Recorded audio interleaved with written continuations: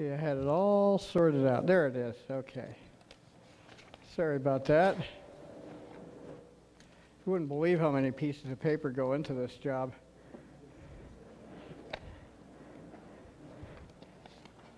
Okay. And our next speaker, oh, by the way, I forgot to mention, David Uerth will have an extra presentation at 5 o'clock today.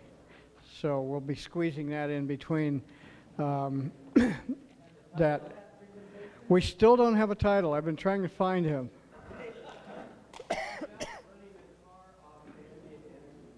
Running a car off of ambient energy.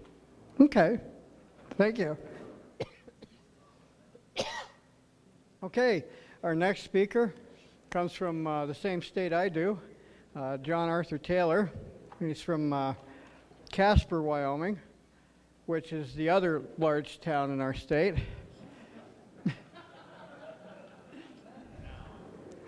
Yeah, well, like 50,000, I mean, that's pretty large, isn't it? I found out that 50,000 people is critical mass to form your own culture. And that's what Athens was at the time everything blossomed there. Anyway, John Arthur Taylor started his career as an aircraft mechanic. By doing that, he learned to fix just about anything. And so he went into private aviation. One time he was asked to make a repair excuse me, that he knew wouldn't work. And so he got out of that business. And then he had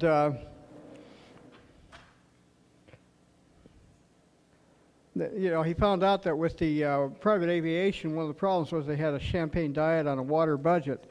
So we're going to welcome here a man who has never fit any box, John Arthur Taylor.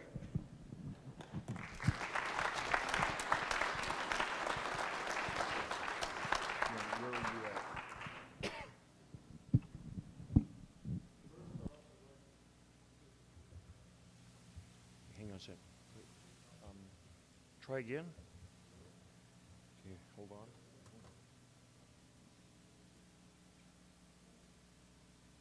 Yeah, we actually, go ahead, try that.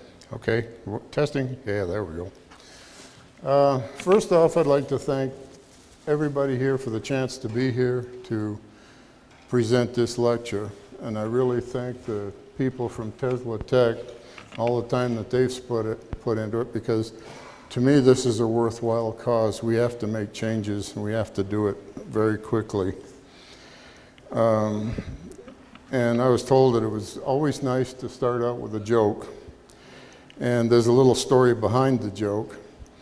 I was working with a crew of 2 other guys, and we were getting right along, and then they started in on their ideal woman. I didn't see how that would fit in society, so I didn't say anything. I just kept working.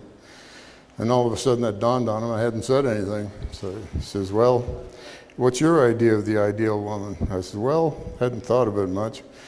The ideal woman needs to be very, very intelligent, non-smoker, kind, loving, gentle, and have a fine coat of fur all over her body. She can't complain she's cold. And boy, that did it. Stopped the whole job for a few minutes.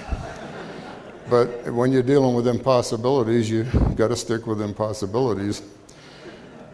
But after that, the job went really smooth because, man, we had some humor. In introducing this lecture, all my life I've been rather into pursuit of wisdom and knowledge. And that's the 2 things to me that really hold fast to what you want to do. There is nothing new under the sun, because everything that we're doing here, to me, is being reinvented. A lot of stuff is being kept from us. Basically, what I'm going to cover is I'm going to try to fill in some gaps of the previous speakers, because they've already covered a lot of the stuff that I wanted to cover, so I'm just going to kind of skip over it a little bit. But I will cover the water and the fields and stuff, the golden mean and pi, which is 3.14. But before I get into that, I'd like to give a little history. This is on the website too, by the way, the history. And I do have handouts here that I will hand out to people for my references. The concept of Atlantis is not new. It was old as Plato.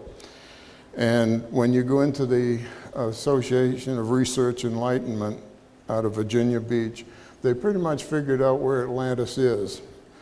And it was a viable civilization. But the problem is they were so highly evolved that everything that they did to us today would be like magic. And to me, there's no such thing as magic. There's an explanation. And when you get into the Egyptian technology, they arrived on scene in Egypt completely loaded with highly technical information. And from the time that they entered there, it was in decline. And at the latter part of the decline, when the Israelis made the ark, they had lost everything because what they did was they put all their information into certain brotherhood, and it was just limited as to who could enter that brotherhood and pick up the information. And that's what destroyed the rest of their technology.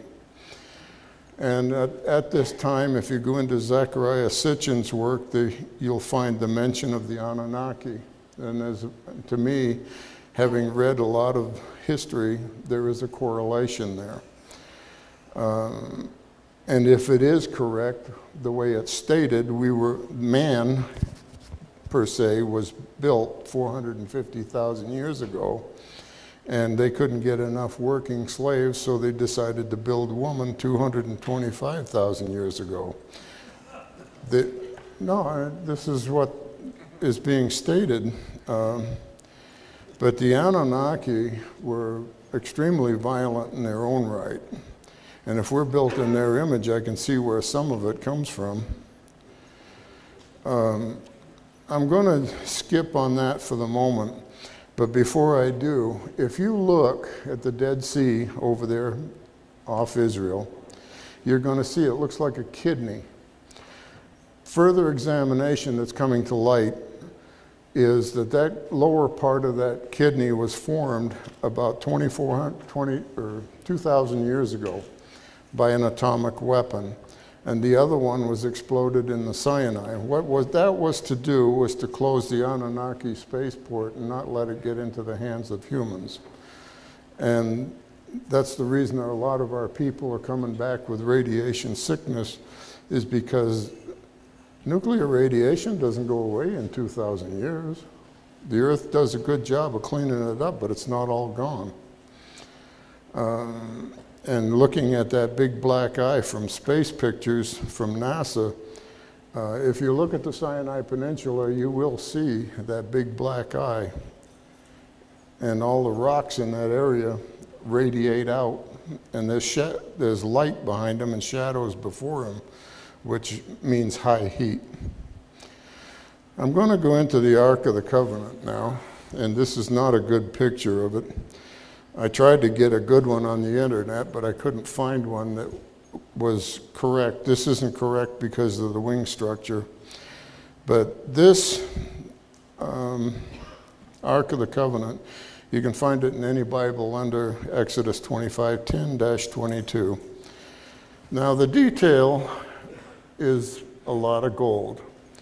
And I sat down with Mr. Lindemann, and we kind of figured out it must weigh around 3,000 pounds, because that's no lightweight. And just the shape, next one please. Just the shape of that structure tells a lot. If you look real close, I tried to color these in to make more sense. If you look at this here, you've got your chitim wood or acacia, or whatever you want to call it. And inside, what you have is gold on the inside, gold on the outside. And what this does is it sets up a frequency and a field. Okay, this field is being collected and collected and collected. And it also collects it from the sun, it collects it from the Earth's action, collects it from movement of the air. I mean, it just collects electricity. It's not a capacitor, it's a collector. And if you happened to be in the way when it was grounded, oh man, you just ruined your whole day. It's about 1 million volts, 2 million, somewhere in there. And the thing that I learned from studying different sources that I could find on the Ark of the Covenant was that if you were not in resonance with it, it would destroy you or make you sick or whatever, the stuff that was bad for you. And if you were in resonance, then you could do pretty much what you wanted to with it, plus it could be used for a weapon, but that was not what it had in mind. When I looked at this particular design, my first encounter with it was 10 years old, and I stopped and I thought, and the instructor said, well, we're going to talk about the Ark of the Covenant. My mind went blank and I was just off, and I knew exactly who, what, why, when, where, and how of the Ark. All of a sudden I got a shake on the shoulder. They said, you're not listening. No, I says, I already know what the Ark is and why. And then I started laying it out, and boy, they asked me not to come back. But anyway, that's been the story of my life with churches. But the properties, if you look at it, Mr. Davidson and his shape is quite correct.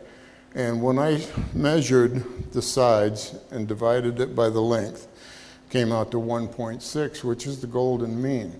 But there is one problem with trying to make an ark. We don't know what, next one please. We don't know exactly what cubit there was to use because there's so many of them. And it changes, what, from 17 inches clean up to 24? That's quite a span. However, when you get the right frequency, you will have a transceiver on that ark. It will be a transceiver because it will send and receive, and it can also pick up everything around it. Because looking at the human body, which is quite a field of study, we have within us the means to talk with other people without voice communication. I'm thoroughly convinced of it. We have a lot of abilities that aren't explored and aren't being used, and they're trying to be curtailed at every step and at every means. Next one, please. Okay, when we get into shape, I'm going to kind of do a little bit of shape stuff here before I get into the gold property. What we've got with Mr. Tesla, when he did his Wardenclyffe experiments, he wanted to make a sphere. But when he found out what the cost was, the sphere went by the wayside for the toroid. And when he did that, he had a perfect collector in the circular entity, but with the toroid, if he revitalized his circuit and tuned it, he could use the toroid just as effectively and far cheaper. And that's why he went that way. Next one, please. Okay, this is a drawing of the pyramid. And what we have here is just like the pyramid in Giza. You have certain designs, shapes, but it's all built around pi 3.14. And if you take 5% off the base, you got the sides, and that's what sets up your healing frequencies. And this is a healer, and I've healed people with green cotton cloth. It's getting harder to find that straight cotton cloth, by the way. They're doing away with it. And I used a 4-foot dowel. But the other thing that I forgot to draw on here is you have a power that goes up the sides and on all 4 sides, and one side has to be facing due north while the others face the other points of the compass. And what happens is it draws energy and cycles it up and funnels it into a vortex where it combines with the fields coming up from the sides, and it nullifies all other detrimental fields and existences around it. So that's what causes it to heal, because it's in tune with the natural flow of the body. Next one, please. Okay, on the reverse side of this, I tried to freehand some vases and jars, the Baghdad jars and stuff like this. What we're dealing with here again is shape. And why these things save energy, preserve stuff is their shape. The shape actually, and it's made out of clay, a certain kind of a clay too. The construction does matter. It's a certain type of earth clay that when it collects the fields inside and the frequency it sets up, actually preserves the goods within it. Now, can you just turn that one over, please? Just turn it over. Okay, well, that skipped one, but that's all right. We'll get into this now. I'll just cover that other one. The Baghdad battery type vase was made with that particular stuff. No, go back to the other one, please. There you go. The Baghdad battery base was one that was amplified because of its shape, and that's how it worked. And these people had an advanced technology up until about the time the Israelis went off and made the ark. Okay, now since I've been dealing with electricity, I know this is not going to go over good with some people, but your left-hand rule, if you apply the left-hand rule to this particular setup, what you see on an oscilloscope is a sine wave. My contention is that it's a vortex going around that wire, allowing just a certain amount of the ether to travel. And when it goes back the other way, it changes the vortex and it travels along the surface of the wire. The concept of the field is correct, but it's always circling, closing out the other influence. And the copper itself is transferring the ether out so that it goes within that vortex. We'll get into that some more here in just a minute. Next one, please. Okay, when I went to Mr. Bahari, I told him what I was going to do, and he put up a whole bunch of pictures. Now, the major point that I want to make is you have to have a frequency and you have to have a field to have the frequency. They're hand in hand. You can't have one without the other.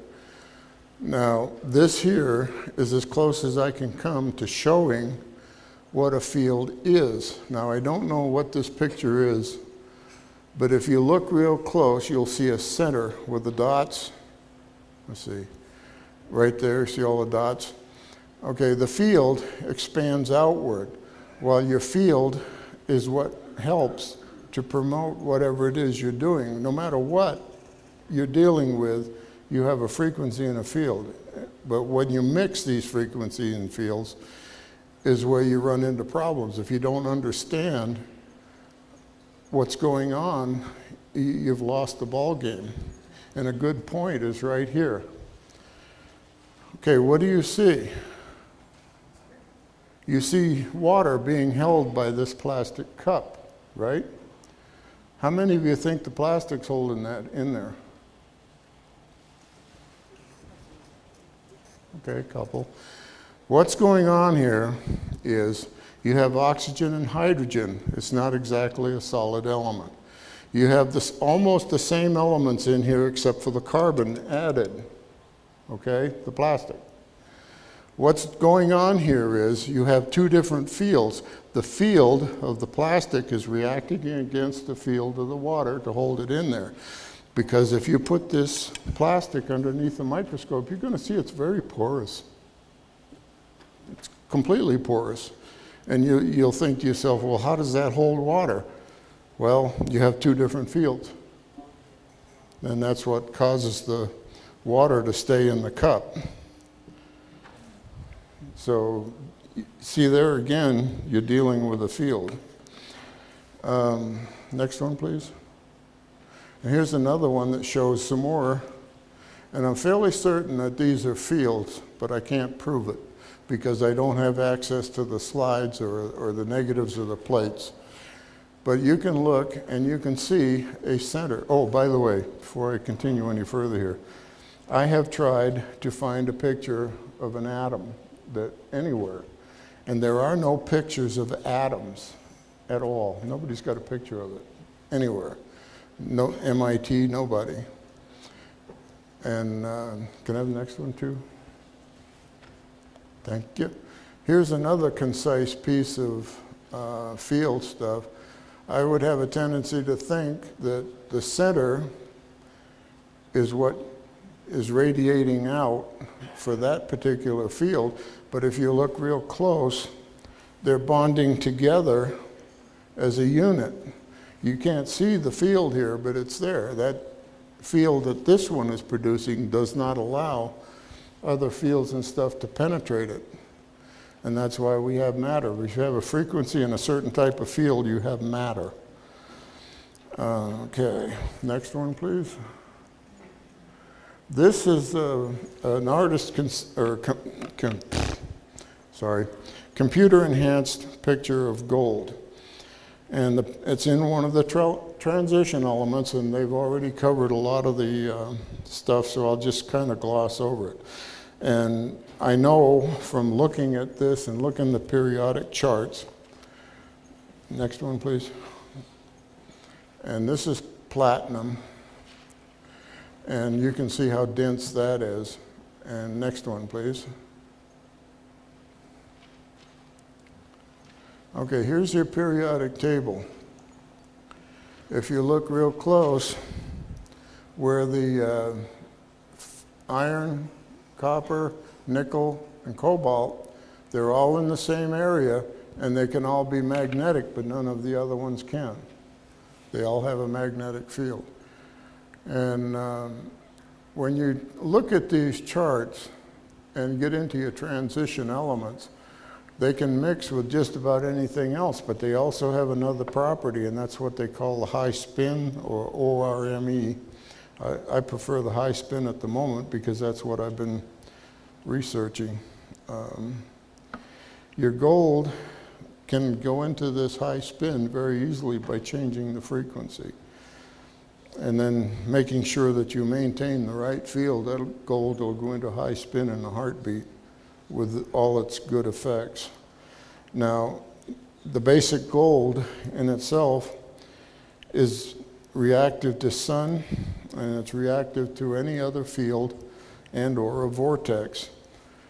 And that's the same thing with palladium and the rest of the transitionals. For everything there, you have a high spin state. And gold among the ancients was called the living metal. And they had that for a reason. The living metal was just that. When you get enough gold, as in the ark, you got almost a life of its own. And that's been demonstrated throughout the Bible. And if you build something similar to the ark, you got a whale of a potential. But along these lines, you can build many other things like a copper jar coated in tar, or you can take, like that capacitor set up there, I use cobalt blue bottles and put rods in the center, wrap the outside with aluminum foil, and put them in a rose pattern like that, and man, they build up quite a charge. They're not something you want to be playing with in the middle of the dark. But the this mirror box I built just out of a whim, and I've got a small Stubblefield coil in it, a real small one. And I put that in the sunlight, and it started right up to 40 volts, but it was very inconsistent. It wouldn't maintain it. It just went up and down like a yo-yo. But the other thing that I found from putting it on the oscilloscope was it was very chaotic. And that goes along with Mr. Tesla's patent 685957 and 958, where he said that you could take radiant energy from the air, but how he did that was he took and made a, like a tube, and put a polished zinc plate inside and ran a wire out the other end. And he said that if you did not use it immediately, it would blow the capacitor. Well, what the problem is with zinc is it's highly reactive as an electrical element, and that's been proven through science for ages. And that's what they put on the side of ships to keep the ships from getting electrolysis and getting holes in the hull. It'll take the zinc off first without harming the hull.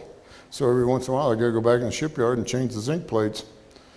And I'm gonna change track here and go to ground wave energy. Could I have the next one, please? That's what the proposed picture of an atom really looks like in today's thinking. It's the gold atom.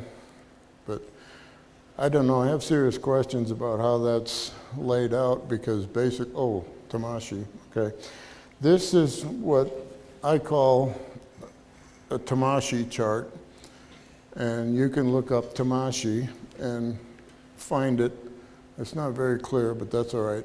And it gives you all the frequencies of those particular elements. Everything vibrates in its own frequency and its own field. And how you mix them is what you come up with, for better or for worse. Next one, please. Can you focus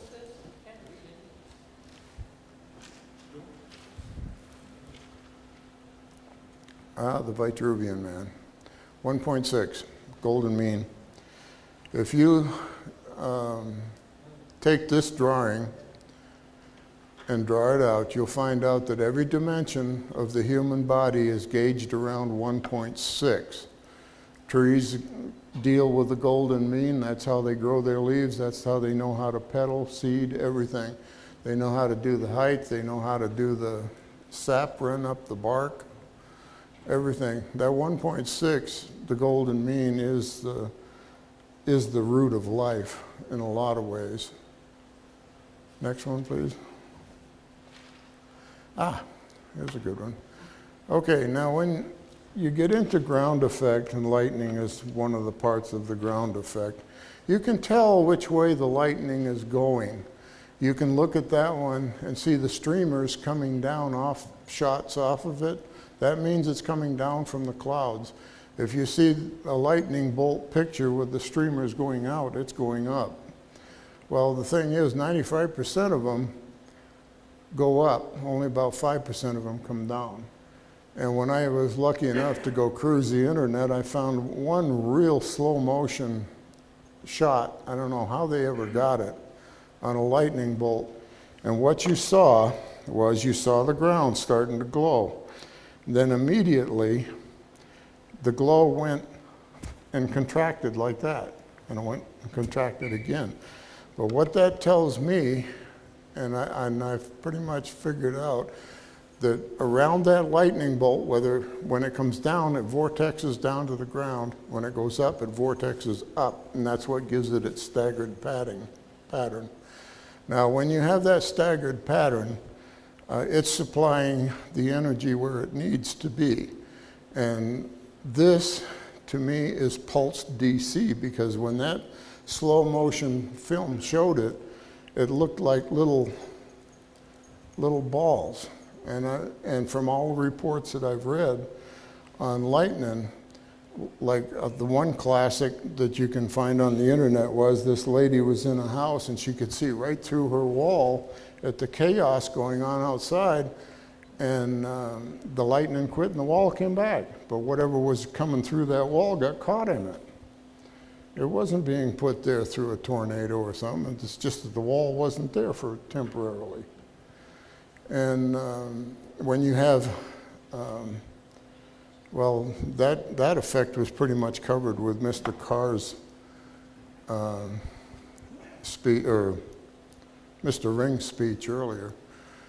When you get the right frequency of a vortex, it's going to do some mighty strange things that we don't understand at the moment. But I think we're getting closer, because all the past ones that we've sat through here are kind of laying this all out. Now, this ground effect, next one please.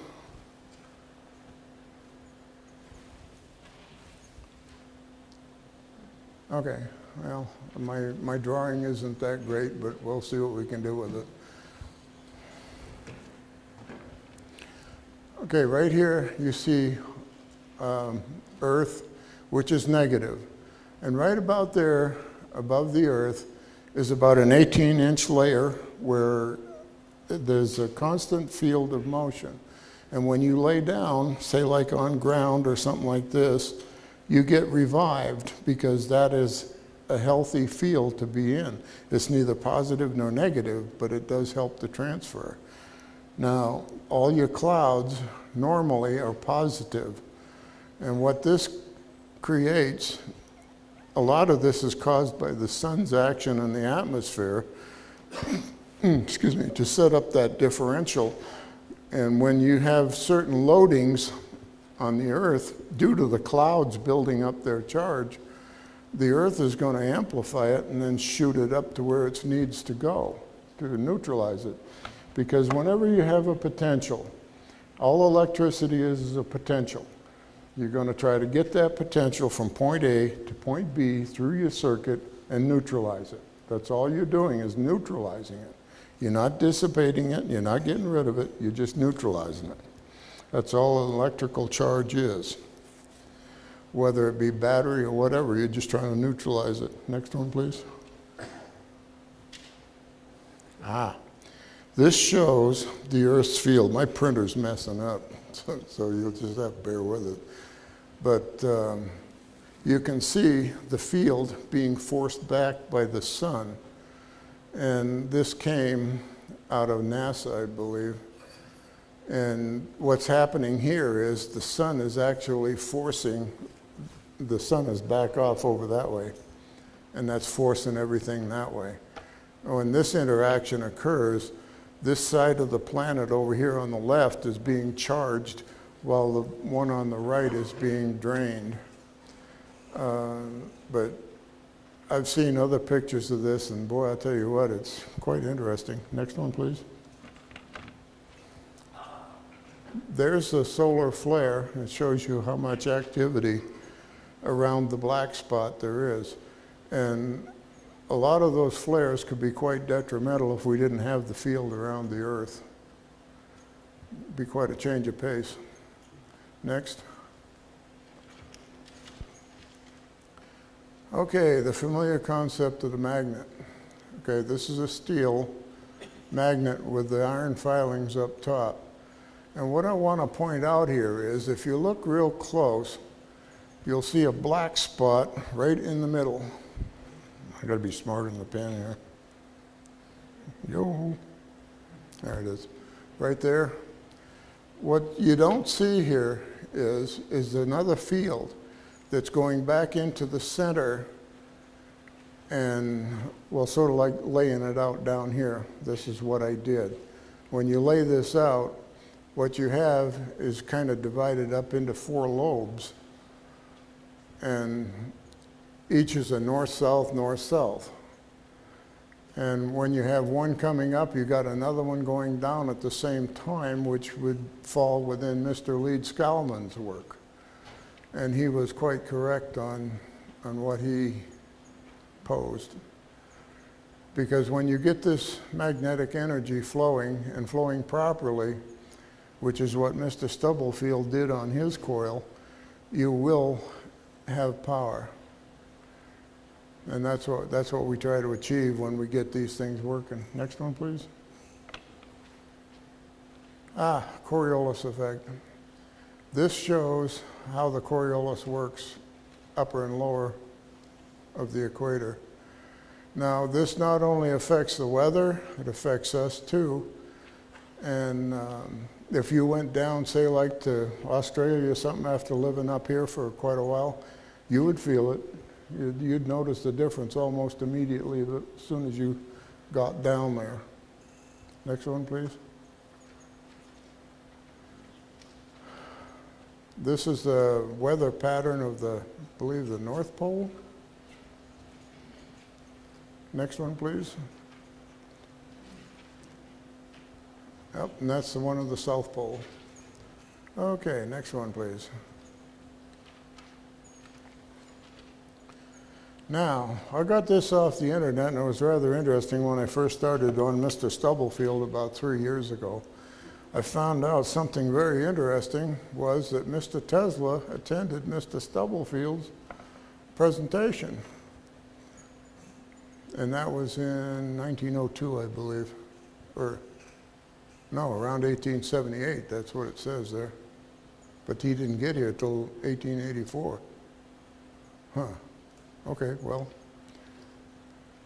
Stubblefield coil. Okay, what we've got here is we've got an amplifier, and you've got steel wire with copper wire around a steel rod or a bolt, whatever he could manage to drag up, he made it work.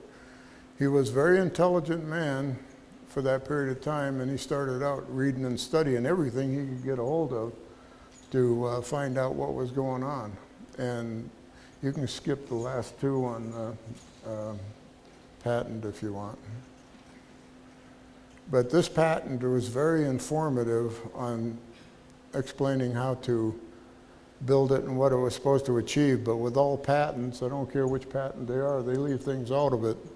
And I'm just beginning to figure out what that was. Next one, please. Okay, next one. Can't read it.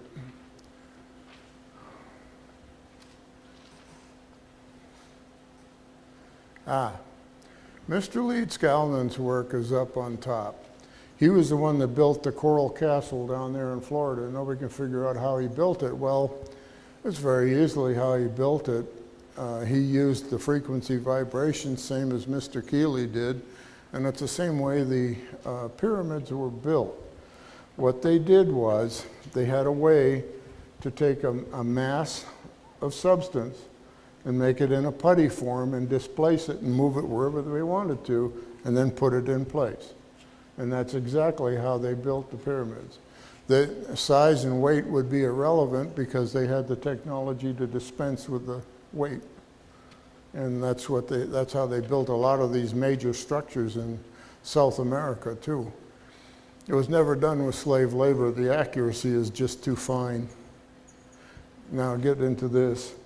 When I got into Mr. Leedskalnin's work, I found that he was into generators and stuff, and he had a way to generate electricity just by using magnetism. And this was his design up top, and I took and made an alternator, about 160 amp alternator, and rewound the thing north-south, north-south, or I'm a little nervous here, but we'll get it. Okay, my stator was wound all north. The rotor underneath here that travels through the stator is north-south, north-south, north-south. And what I did there was I had connected all of these stators, in together, and they have to be fired through a spark plug because there's 6 magnetrons around a flywheel, and the flywheel is what supplies the operative power, just like E.V. Gray's motor. Could you re-mention how you say they handled the weights in building the pyramids? Oh, they took a certain amount of mass, the amount of mass that they wanted, and they excised it out of the cliff or whatever. And then when they excised it, they displaced it and turned it into a sort of a putty, moved it wherever they wanted to, and they just poured it in place. And what the cement was the oxidation of the material, and if anybody has studied enough crystals and stuff, they know that the oxidation of that crystal is a lot harder than the regular material. Everybody follow that so far? Okay, well, we'll get to it. But getting back to this, but what I found here is that if I didn't put 6 spark plugs in there every time one of those coils fired, it would ruin the other coils because the electricity would go back through and destroy the Darlington amplifier in them. So we had to do something different. My friendly local neighborhood junkyard was real good about selling me the magnetrons off of lawnmowers. They thought I was crazy because I just needed the magnetrons off them. Okay. Okay, next one, please. This is another picture of Mr. Leeds-Skalman's motor. And if you look at it, you'll see that you got the 6-pole rotor, north-south. But what he did was he put the 2 north, 2 south, 2 north, 2 south, so on all the way around it.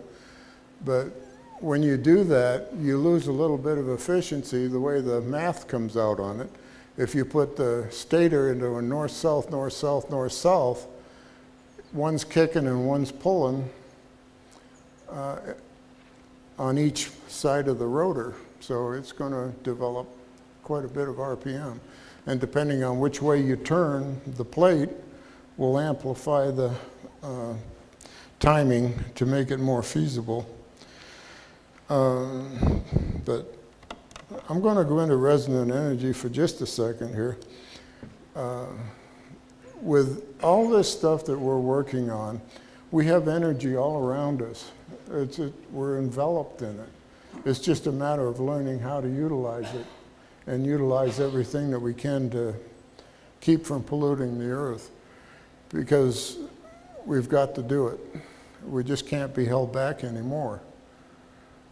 This business, I've always had the concept of we've got to do away with money. It's not that money's so bad, it's just how it's used. It's destroying us, literally. And it's destroying the earth. And we just can't do this. And another thing about these patents is when you try to patent something, the first thing that happens in the patent office is it goes through the military review board. The military review board feels that it's national security. You lost it. Well, my contention there is that they ought to open up all the information that they have to all us people out here and work together to solve the daggone problems. It can't just be in one set of hands, because it's going to take everybody to do it. But how to get the point across, it's another matter. There's a lot of work to be done, and I really can't say where to begin, but it's just taking a piece at a time and going for it. How much more time I got?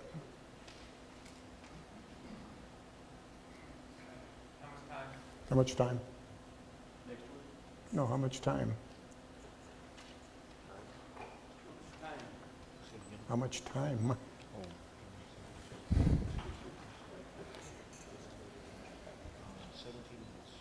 Oh, okay. I can field some questions now, and I do have these handouts to hand out to people that want them. How do you spell that Tamachi chart? T-A-M-A-S-C-H-I-I, I think. Say it again. Tamashi chart.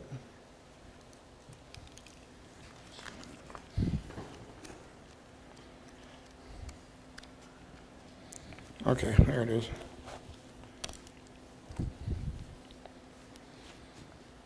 T-A-M-A-S-H-I-I. It's called a Tamashi frequency chart. You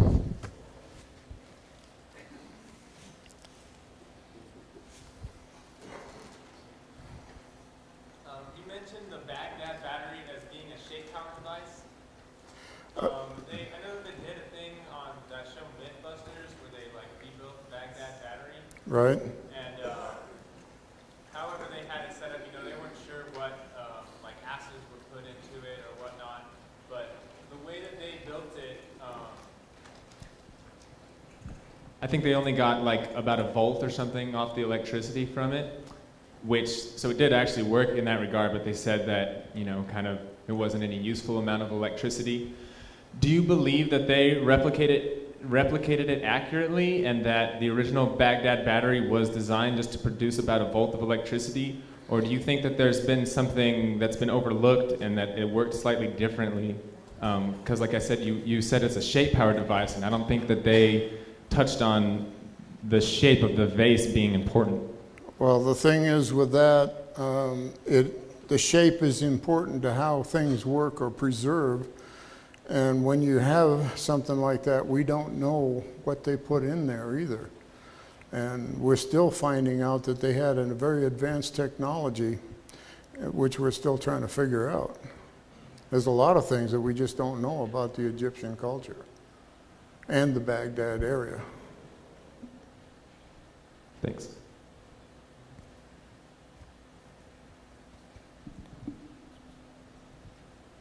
Could you go into a little more detail about this box with the 2 wires coming out? Sure. That was just a whim that I put together.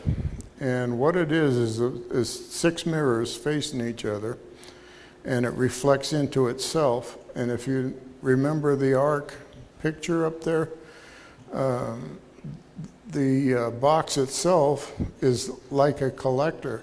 And when the sun hits it, whatever the force of the sun is that's coming through there, collects and hits that Stubblefield coil, and away it goes. But like I say, it's chaotic. I can't synchronize it. See, this is the coil.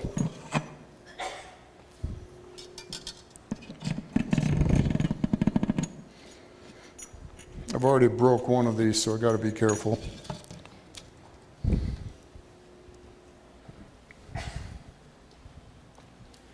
What explanation in terms of shape or anything else do you offer that explains how sodium, a combustible substance, and a poisonous gas, chlorine, combine to become the savor of the salt? Sodium chloride is salt? Yes. Yes.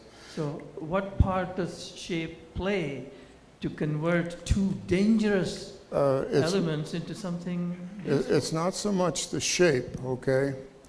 It's what you're dealing with is 2 vibrations and 2 frequencies that have come together. And when they come together, they become a stable, healthful unit, okay? It's like this water. You've got 2 hydrogen and 1 of oxygen, right? It's good. But if you take the hydrogen, separate it from the oxygen, what have you got? You've got an oxidizer and a very inflammable fuel. It only takes about 4 or 5% to cause an explosive condition with hydrogen. Wow.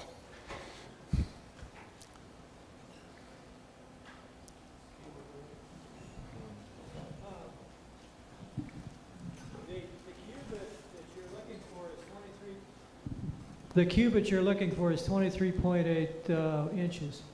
And this is derived from the work by Dr. Larry Babcock in Tucson, Arizona. Babcock did an extensive study on the various layers of thickness. He's a geologist. And the resonant frequency, or the common wavelength between all of those layers that make up the Earth as it's growing, is 23.8 inches.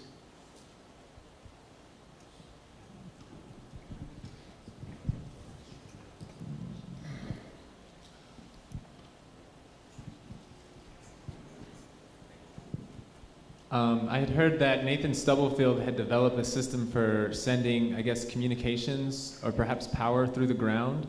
No. And I was wondering if you could tell us a little bit about that and if it's at all related to Tesla's wireless transmission of power. First off, he didn't send power through the ground, but he sent communications through the ground, which is different. And he had total clarity where Mr. Tesla did not. Now, Mr. Tesla, I don't think at any point ever tried to put power through the ground, but he did try to put it through the air. And his Colorado Springs experiments laid out the groundwork for Wardenclyffe, which he wanted to build and couldn't because J.P. Morgan pulled the funding. Can you tell us about this coil over here? That is a Stubblefield coil that I built. It took me 3 days to build it. It's got 32 layers of bifilar wire. The steel wire is wrapped around the bolt, and the copper wire comes out as a primary. And I used Mr. Tesla's patent and double wound the copper wire on top, but without the ground rods in, boy, I mean to tell you, you can't do much with it. Oh, there is something I can show you. What is bifilar wire? Bifilar, it's 2 different kinds of wire wound together.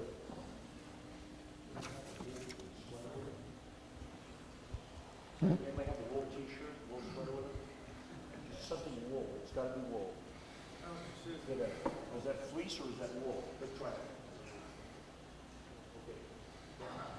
Okay. This might work, hold on, let's see. Needs to be wool. Well, I know what you're gonna do. let's see, do this.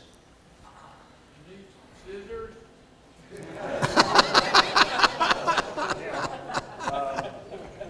Kill lights.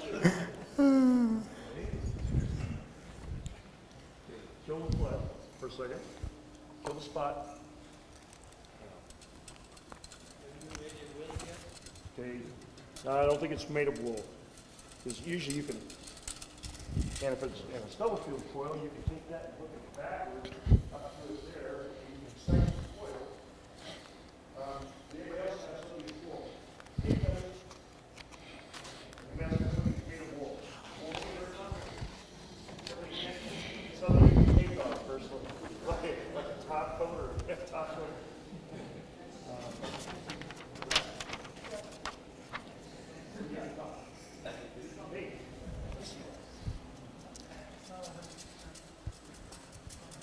Well, I don't think I'm getting.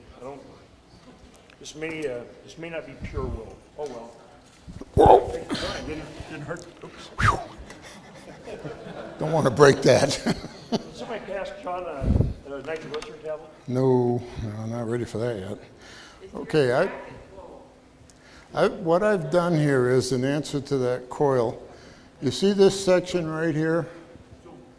Can you clearly see that section?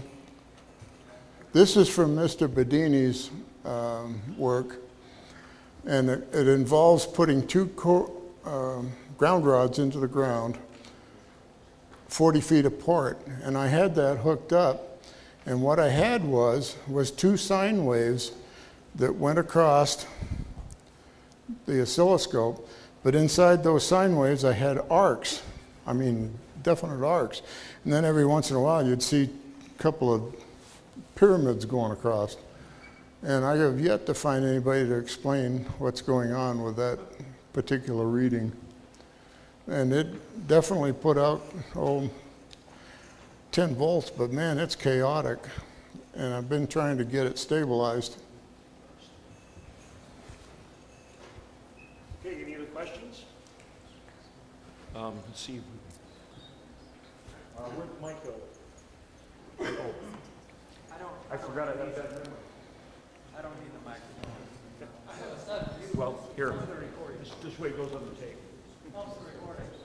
Okay, I'd just like to respond to the question about bifilar winding.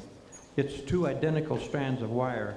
If you wind 99 rounds or 10,000 rounds, you know that the ratio is 1 to 1.